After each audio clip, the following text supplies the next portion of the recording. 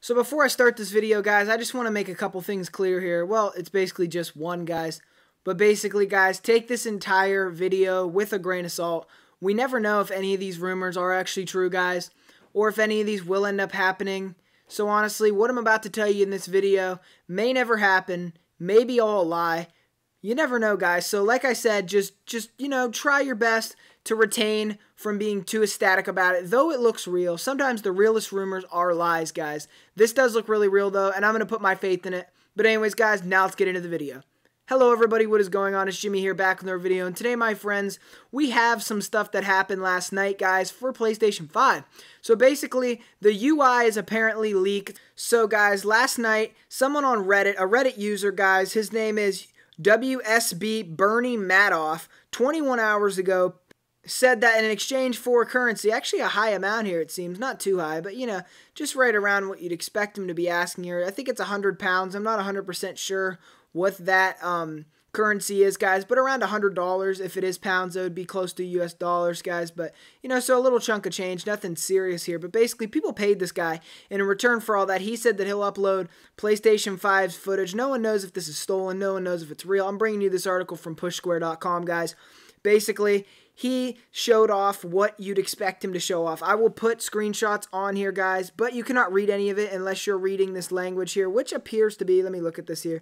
It appears to be Russian, guys. I'm not 100% sure what the language is here, but basically he also went off to show off numerous pieces of hardware. No one knows exactly what these things are, guys, but basically he showed off the inside of the PlayStation 5 plate, which obviously does look completely real, though it could have been 3D printed by somebody, but he's showing basically how you, take apart your PlayStation 5, guys. No one knows 100% if it's real, but basically Astro's Playroom takes around 2.4 gigabytes of space, and the UI takes hundreds of gigabytes, guys. Basically, when you're done, you will be left with 664 gigabytes of usable space on your console.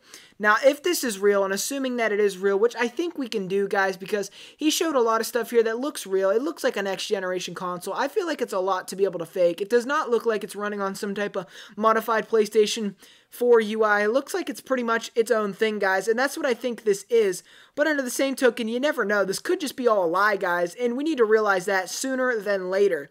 But basically, guys, at the end of the day, this looks completely real, and I'm going to put my faith in it. I'm going to say that I think that it is real. But what this means for us is, guys, is that only 664 gigabytes of usable space is going to be available upon release day. So you're going to need to buy more SSDs, guys, or something, because obviously that's not going to be enough space for us. And obviously this isn't terrible. I mean, Demon's Souls is going to take 60-some gigabytes.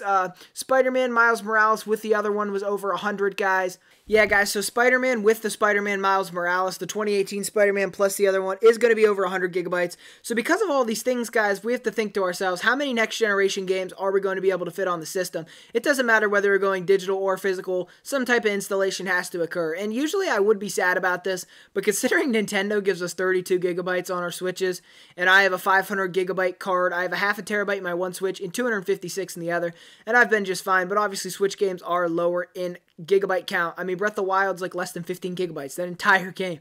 Nintendo's a god at compressing. But basically, what you need to take from this is, you're not going to be able to store a ton of games on your PlayStation 5, and if you're looking for just straight storage, maybe you should go the Xbox route. But when it comes to the screenshots shown on the actual system of the console, I do believe these, and I want to say in this video that I'm going to go out on a limb here and say that I think that this leaker slash person who's getting this information, wherever the source of this is, I'm going to say that they are legit, guys, and that you should believe these rumors.